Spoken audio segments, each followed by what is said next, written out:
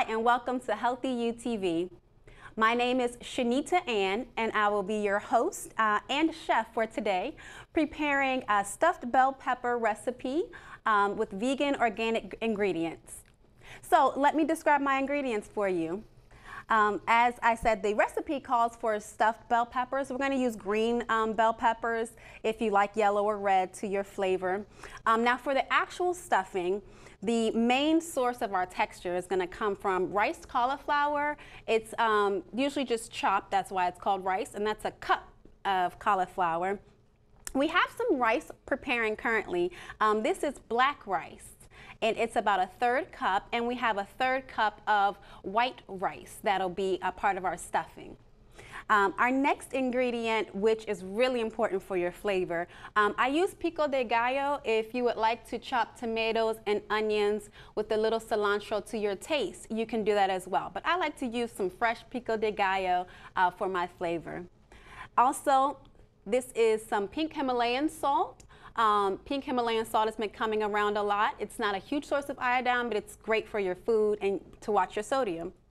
Also, ground black pepper to your taste. Now these are caraway seeds. These seeds here are the flavor that you kind of taste for those who have been eating meat. That's usually what they use to flavor sausages and things of that nature. But we're going to use caraway to give us some different aromatic flavors. I have oil here. This is virgin olive oil, and this is actually coconut. So the coconut is at room temperature, and that's why it looks a little chunky there. Our last ingredient was the sun-dried tomatoes, and those were roasted in a little olive oil.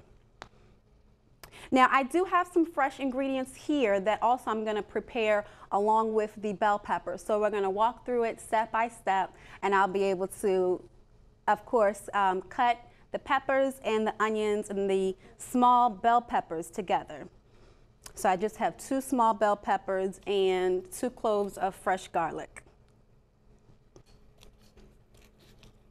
The first thing, as I said, we have our rice already on that's getting steamed and soft. When you're preparing the rice, I usually put a little bit, maybe half a teaspoon of the coconut oil in the water and a pinch of salt so it doesn't stick together. And that's the longest ingredient, so that's why it went on first. The next part for our actual peppers is to prepare the peppers themselves. If you enjoy eating the pepper as the shell, you want to bake those a moment ahead of time. So we're going to do that now. All right, so we're going to prepare our peppers ahead of time. So again, I like the green pepper. You can use the red or yellow to your taste. And what you want to do essentially is carve out that top stem. So these have been washed and cleansed beforehand. So that's usually our first step whenever you work with any fresh vegetables. But they're firm at this point, so don't be hesitant. And you see we still are going to kind of scrape out those peppers and seeds because this is actually going to be our dish and bowl. It will serve as 2, but be a great source of vitamins in this dish. Now I'm preparing 3 peppers, which would equate to about 3 servings. Of course, if you have a larger household and you want to do 6, the best thing for this recipe is to just double your ingredients. So this is the 3rd pepper here. And again, we just go along the top to make sure that we have the crown completely removed and we can scrape out the seeds. So I do make it easy on myself, and I hope that you will too. Just take a house spoon, and when you go along the sides of the pepper, you want to smooth it as much as you can, and the seeds and the inside of that pepper will follow smoothly with just a household spoon. You don't need too much of the fancy instruments. Just something to make a delicious meal for you and your family. Now I have my baking dish here for the peppers. And again, this is the step that we're going to make sure that we do for the peppers in case you want to eat them as the shell. So the peppers themselves are going to go in this baking pan. It's about 3 inches deep. And of course, with clean gutted out peppers, hands washed, you just put a little olive oil, and then we're going to use salt and pepper to taste on the shell. And we're going to put these in the oven on 275 for about 15 minutes to just warm up and get soft so you can actually enjoy the shell of the pepper. And one good thing about, of course, vegan recipes, as you all are aware, is the nutrition. So having the stuffed peppers, actually, a lot of this meal is, as you will see, vegetable-based. It isn't a lot of the rice. That's just our stuffing and the cauliflower. So you're going to have a lot of energy after this meal. And you're going to feel like you still feel satisfied. So we're just salting and pepper to taste, as much or as little as you would like. And we're going to go ahead and place in the oven. Again, 275 to keep it nice and getting warm, that soft shell. And we'll get it out in about 15 minutes.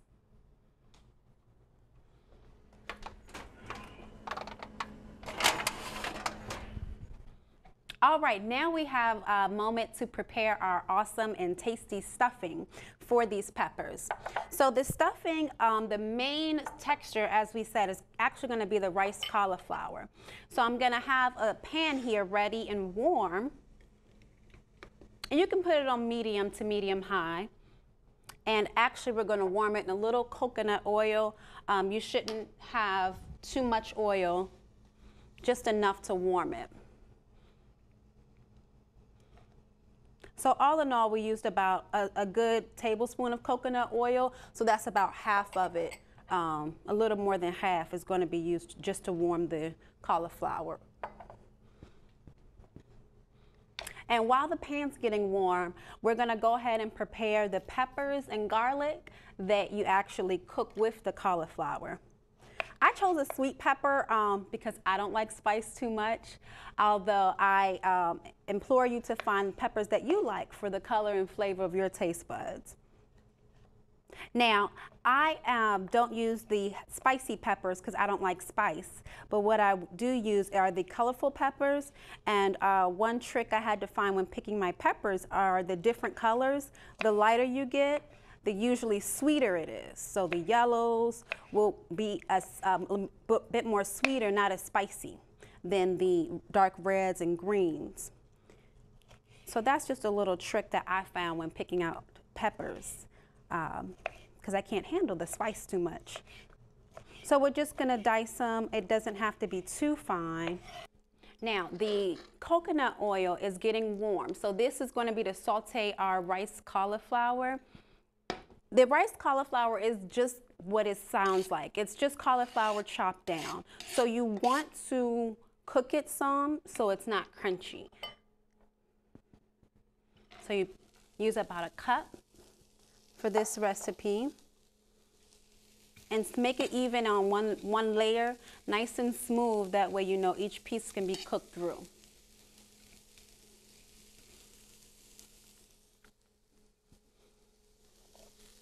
Give that just a moment while we prepare our garlic.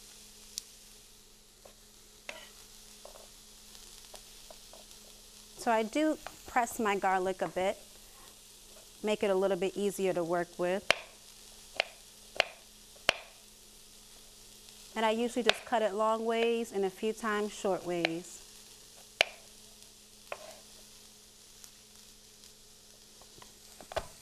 There we go. Now, we're going to allow this to cook maybe 7 minutes, if that, just so everything is going to bake in the pepper together, but you do cook your stuffing ahead of time so that the flavors will be already cooked well down.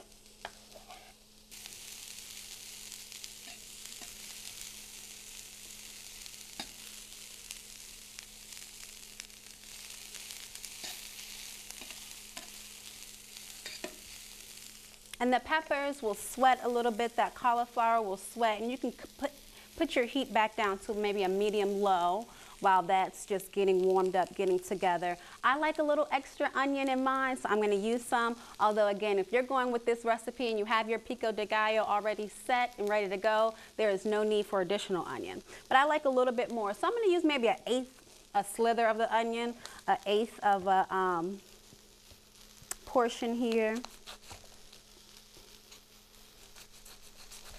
Just because I prefer a bit more onion.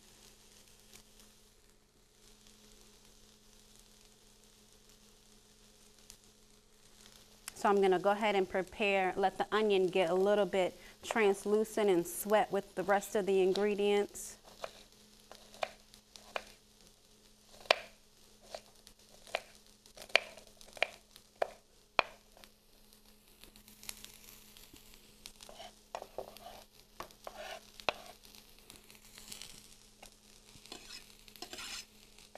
And as I said, we're gonna give this about maybe 5 to 7 minutes. The cauliflower would, in all fairness, be that meat substitute. So it's gonna turn a little bit brown, especially with the coconut oil, and that's just fine. You still wanna give it a few more minutes so it won't be too hard and crunchy.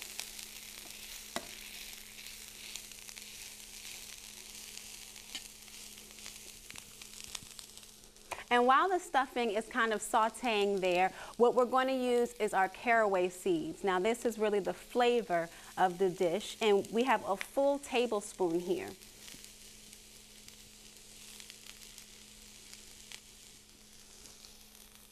So we're going to add our seeds. And you can start to get that aroma kind of come out once you add the seeds. All right, we are back. Next, since we have our stuffing sauteing there for about 5 to 7 minutes, we're going to go ahead and add our pico de gallo. And that is about a good cup of pico de gallo. So a cup of cauliflower, a cup of pico de gallo.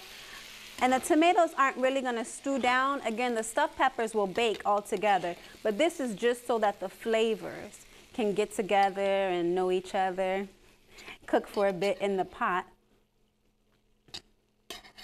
So we still have that on about a medium heat, and we'll give them another 2 to 3 minutes to saute together.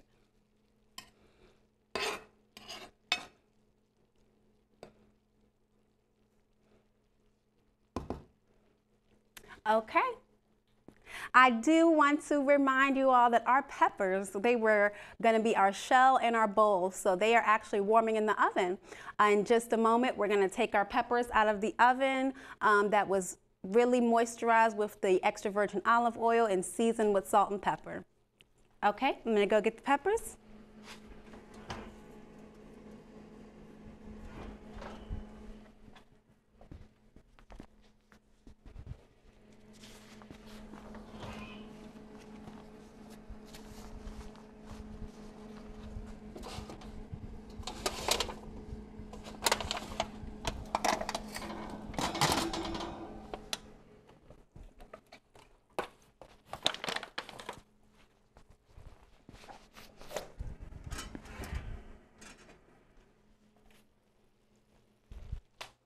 And now we are here to get our peppers ready for stuffing. Welcome back. Now we have everything together. So here's actually the fun part. We're gonna go to our stuffing, and then the actual pepper is going to live in that pan for another 30 to 35 minutes and get done. I just want to review all of our stuffing ingredients. So our actual secret recipe stuffing, we kind of went through that together. Black rice and white rice, and those are really going to be to hold the pepper. So we're going to go ahead and place our peppers now that they've cooled a little bit. The first layer is the actual white rice, because again, white rice is just giving us that texture. I like to use a regular cooking spoon, again, just to show the simplicity of things, and it's the perfect portions for stuffing a pepper. So the white rice going in first, another thing that I noticed it does is it fills right in those crevices. it fills right in those crevices of your pepper. So you're not biting down and just getting a big hunk of pepper. So that's our first layer. Our second layer is this wonderful stuffing. And be generous with your stuffing.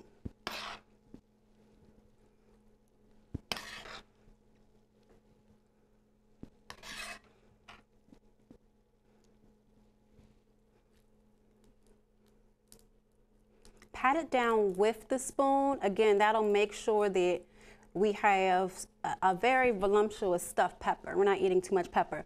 Third layer, your black rice.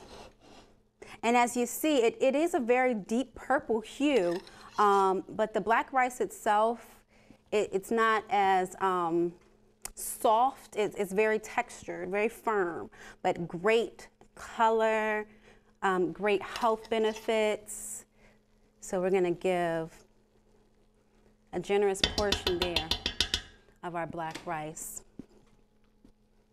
Now, I like to add one more layer, and that's the sun-dried tomato, and then the white rice to top it off.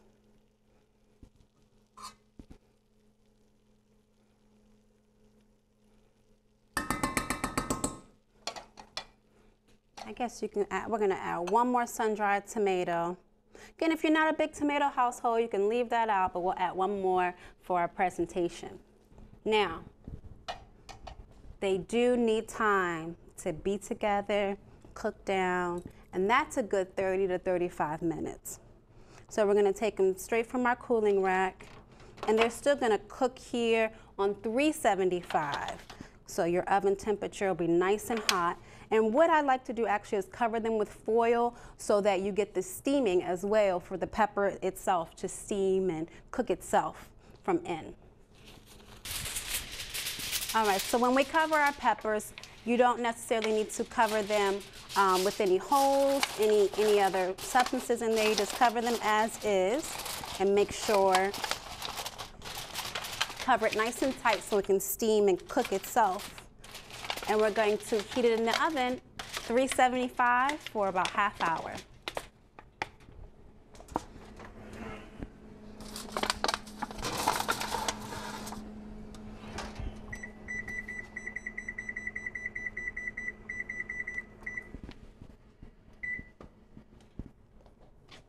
All right, so our stuffed peppers are on the way.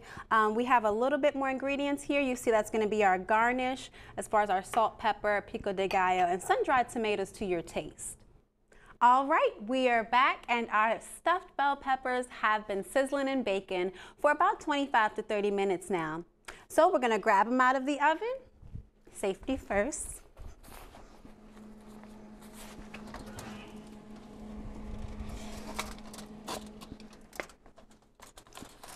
And again, we kept that foil on there nice and covered so that all the flavors and they can steam together. All right, now we're gonna go for plating. Now, your stuffing and rice may have a little bit extra, and that's okay. I did that on purpose so that you can have even something as a side to eat with it. I'm gonna grab this juicy guy here. And again, most people will have one pepper per serving. That's usually plenty. And this was our additional stuffing mix. A little black rice. And a little of our stuffing mix. Now, I love tomato. So I'm gonna add just a bit more pico de gallo or just slice or tomatoes and onions, whatever you prefer. And I want you all to see when you cook that pepper through. So I'm gonna open it up there a little bit for you. And I like to have my pico de gallo right there, just ready to get a bite.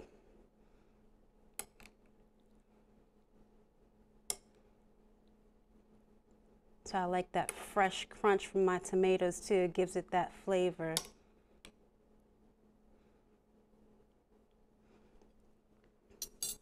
And I like a little, just a tad, pinch of salt and pepper for my taste. And there you have this stuffed peppers and with the side of rice, black rice, salsa, and stuffed bell peppers. We will be right back and ready to prepare our second recipe, a delicious apple and kale smoothie. Welcome back. We are now going to prepare our apple kale smoothies. This is one of my favorites to get my day started, but we're going to plan this now to go with our stuffed bell peppers. Just to show you what we have, each smoothie per serving is about 1.5 apples. So I have some apples here. I use red ones. I'm going to garnish with a little mint and add some to give a little flavor. Also, a big part of this recipe is our kale. This is actually lacinido kale, so it's a little bit softer of a leaf and it adds a really good texture to our smoothie. We're going to add some chia seeds, and this is a good teaspoon. It's going to be our thickening agent and also give us that consistency. And this is stevia. By no means are we using all of this. We're going to use about a teaspoon of stevia, which is a plant-based sweetener. So let's throw it all in there and enjoy our smoothie. As you see, I have my apples. Gonna make sure we don't get any seeds in there. I have my apples pre-cut, and that's just so that they can get chopped up better. Of course, we start with the fresh washed apple and washed hands. And since the apple is usually the heaviest, I put that first in my blender. And then we're gonna add our kale. So the kale is actually about 3 leaves per serving, so that's a good 1/2 handful. Add another little half there. And then our dry ingredients. We're only going to use about 1/2 of this teaspoon of chia seeds, and that's C-H-I-A, chia. Or maybe kaya seeds. And you know, tomato, we can pronounce it different ways, but you'll definitely see it in your herb and spice section. And I want to get a little spoon for this stevia so that you can see exactly how little. Stevia is very potent and powerful, natural plant-based sweetener. This is actually about 1/4 teaspoon, because again, we're just doing 1 serving. So you're going to tap it down. A little less than 1/4 teaspoon is going to go right in there. Now we're going to add our water. And it's good if you can have a general rule of thumb that when you're making your smoothies, only about 1/3 of your smoothie ingredients are actual liquid. And for our case, we're using bottled spring water. So that's perfect right there. So now we're going to blend. And we'll be right back with our fresh smoothie, and we're going to taste our stuffed bell pepper. It has been a pleasure cooking with you all today. We have our final product, our stuffed bell peppers, a little bit of that rice and salsa on the side for our dressing, but also just to have as a great side dish. And our apple and kale smoothie, you're going to notice that thick consistency. Again, if you like your smoothies a bit more smoother, please by all means just blend it a little longer. I do want to thank you again for tuning into this episode of Healthy You. Please don't forget to find more recipes at www.healthyutvshow.com. Also on Facebook and YouTube, Healthy You TV Show.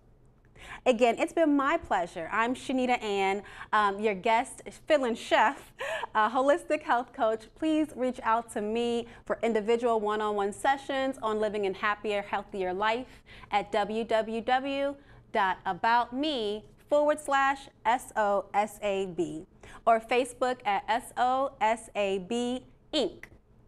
I look forward to tasting these wonderful dishes this afternoon and letting you know how they are. So I'm gonna have some now. This is just the sides. I'm telling you, maybe I'm hungry. but that is so light and refreshing, it'll fill you right up. And I need a little something sweet. That's why I think this smoothie is perfect. Apple and kale smoothie.